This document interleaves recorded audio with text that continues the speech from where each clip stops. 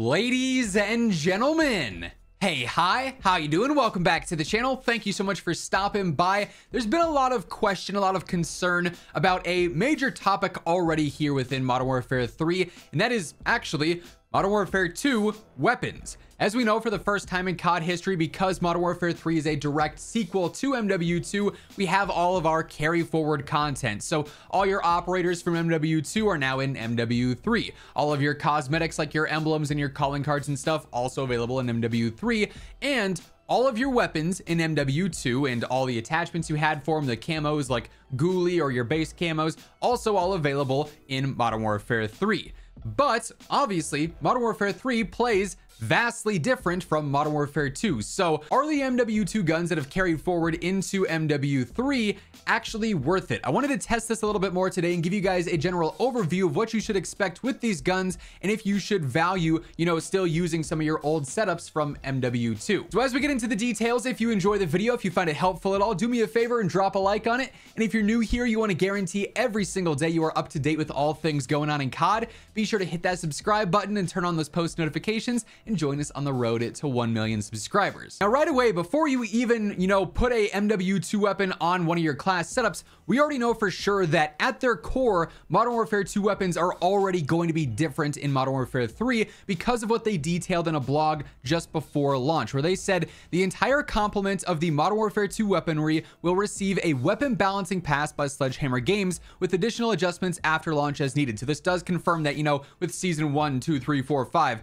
we're going to see our usual weapon meta updates, and MW2 weapons will be changed as well. But right away, starting, now with day one as the game's launching, these aspects of MW2 weapons may be changed as part of this balancing pass. Maybe. Doesn't mean it's going to be changing for every single gun, but every gun could have this change. The damage ranges, whether that's the far distance range or the first drop off, whatever the case may be.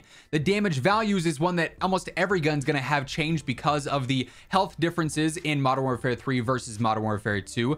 Damage locational multipliers, whether they value headshots, upper body shots, limb shots. Obviously in Modern Warfare 3, Sledgehammer's already confirmed that headshot multipliers are lowered in general, so you don't get those crazy fast gunfights because you hit 1 or 2 headshots and it just absolutely ends it right then and there. Attachment value magnitudes, which we can actually test very easily, and then attachment pros and con values as well. That's all set in stone as is, and we can actually see some of that live in game already. But as we get to that in just a moment, first I want to do a little side by side of what MW2 weapons would look like in MW2 versus what they may look like in MW3 now. So with this, what we're focusing on here is the behavior of these weapons. Now, I've got 2 different examples here, and they are brief. We could go super in depth, and obviously there's 77 weapons or something like that with MW2 and MW3 now. If we really wanted to see the distinct, detailed differences, it would take hours and hours and hours to do the manual testing. There will be data mine stuff eventually, and we'll have the direct stats to reference, but for the time being, this is the best we have. And very brief examples here give you a general overview, but as we saw in that patch note blog, they detailed the damage values were changing, the ranges were changing, the pros and cons were changing. They didn't mention anything about weapon behavior in terms of recoil and sway and whatnot. And MW2 weapons are obviously pretty rough with that stuff. There's a lot of visual recoil and visual noise with weapon smoke.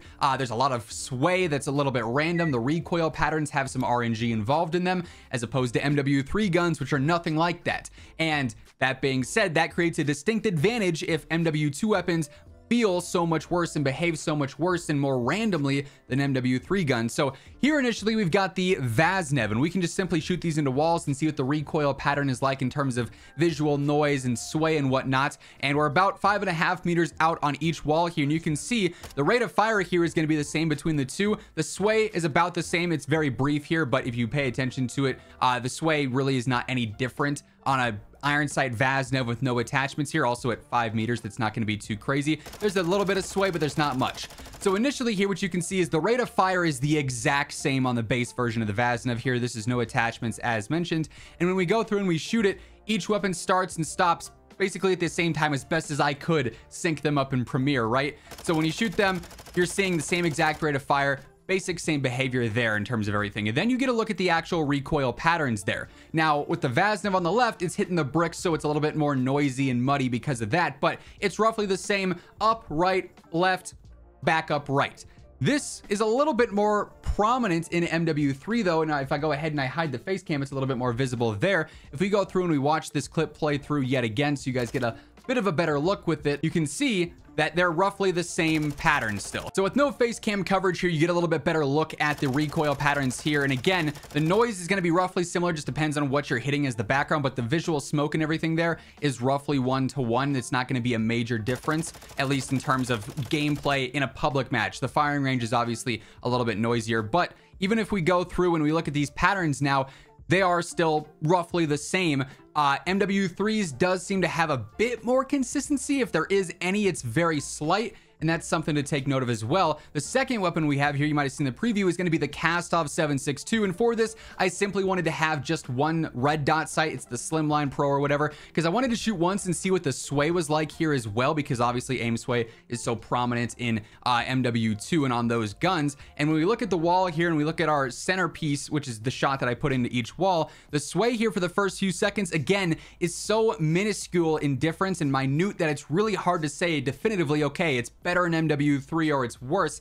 If anything, I would say MW3's on the right here is a tad bit less sway, but it is really hard to tell. And I mean, you can judge for yourself and let me know in the comments below. But if I play it again, just briefly here, to me, visually, MW3's looks a tad bit less in terms of sway there. But again, if we go through and we shoot, we look at the recoil patterns here, the visual noise still seems somewhat significant in terms of recoil and the weapon shake there, and the patterns as well. We can see on the left side here, it's going to be basically up and to the right, then it straightens out. This one on the MW3 version is actually a little bit different than the pattern that we have from MW2. So it does seem like they have changed this a little bit. I wanted to shoot again on the MW3 version just to see if I'd get a similar pattern, because as we know with MW2 guns, the recoil patterns when you shoot them consistently actually differ because that weapon sway and the RNG there. But at least on MW3, when we go through and we shoot these, that actually seems to stay somewhat true. Those patterns are not exactly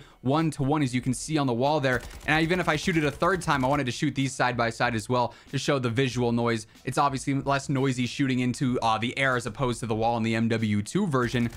We end up seeing a pattern that again is very similar. We'll talk more about the SA here in just a minute, or the SVA rather, but the 3 straight shots of the recoil of the 5.45, different patterns to an extent here and there. So that sway and that bit of RNG still seems to be applied to MW2 guns in terms of their behavior. Now, if you compare that behavior and that RNG to an MW3 gun here with the SVA, we're gonna go ahead and shoot this. And I'll go ahead and turn the face cam back on so I don't block anything, you know, here, because we're full screen obviously. But with the SVA pattern here, if I go ahead and I shoot this a couple of times, obviously that first shot is that hyper burst. But then this pattern, when you compare it, is a little bit more consistent. Now there is some RNG here. You can see, especially in the middle, it seems like these bullets almost jump apart a little bit further. Whereas on the Cast-Off here, the 7.62, there, at least again to me, are a few more discrepancies. There's this big jut in the middle here where it goes right and then left and then back. It's not as significant there. It's a little bit earlier here. There's this larger gap in this third pattern, whereas this is a little bit tighter. There are some differences, but it's not as noticeable. So I think it's a safe bet to say, just based off the initial like quick test there, again, you could go crazy in depth if you wanted to with every single gun and see, okay, this is barely different, this is a little bit more different. But on the broad overview, and I've done a little bit more, you know, off screen just to, you know, get more data and more analysis to have the statements here.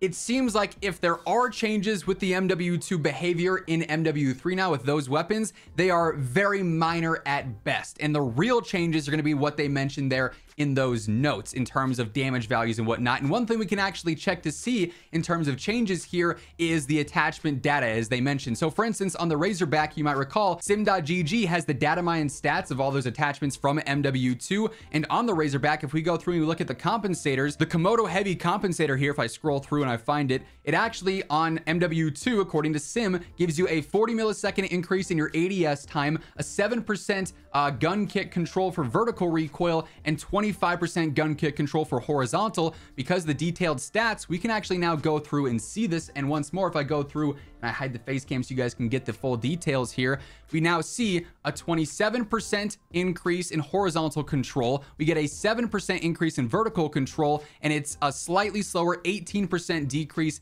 in that overall ADS speed. It said it was adding 40 milliseconds to that ADS time. It's 260 with the Komodo Heavy. If we don't equip that and we go through and we look at the detailed weapon stats, it's 220. So that, for instance, is an attachment you could use on a multitude of weapons from MW2 and MW3. Hey everyone, if you're like me right now and you are grinding out Modern Warfare 3, leveling up all the new weapons, going for the new mastery camos, or you just happen to be looking at screens for long periods of time, whether it be for work, school, or just casually gaming, do yourself a favor and pick up a pair of Gamer Advantage glasses. You all obviously see me wearing these every single face cam video. They are truly the most essential part of my day-to-day setup, and if you want to get a pair for yourself, they offer prescription and regular lenses, plenty of different frame options and colorways, and code Immortal will get you a nice little discount at checkout. Link for that will be down in the description below. But what if we look at something that's not necessarily a universal attachment, like the TAC-2L barrel here? It says it's going to increase your hip fire accuracy, your velocity and range, and according to sim.gg, it's going to help our velocity by 77. It's going to also help out with our damage range by about 28.028. So if we go through and we look at the advanced stats here,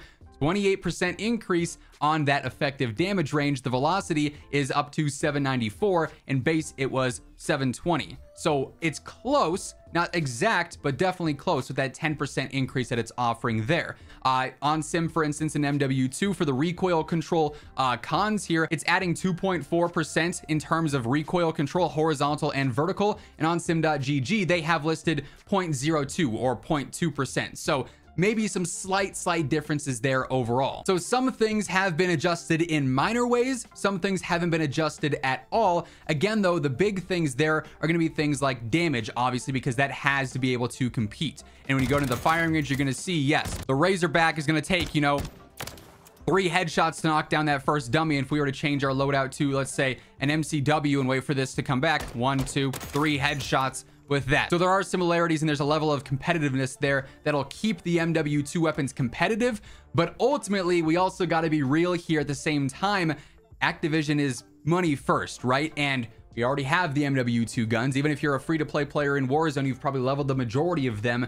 MW3 guns are tied to the new game, the $70 DLC, right? They want you to spend time on multiplayer. That's why we've got the armory challenges. They want you to buy MW3 multiplayer so you can level the guns and use them here. I'd be very surprised if this is a trend that continues, especially into Warzone, where as it stands now, it already seems like MW3 weapons from a handling standpoint are going to be a little bit more preferred than, say, the Razorback here. It's easy to use, but as we saw, there's not drastic differences from how these weapons behaved in MW2 versus MW3 now, with those new weapons being so low recoil, so straightforward, so easy to use. That is going to be the big difference there. I feel like in terms of feel, MW3 weapons are going to win in that category, whereas TTKs, there's going to be a level of competition. MW2 weapons will hold their own, but they're going to be more effort required, higher risk, higher reward in a sense. Long story short here, are MW2 guns good in MW3?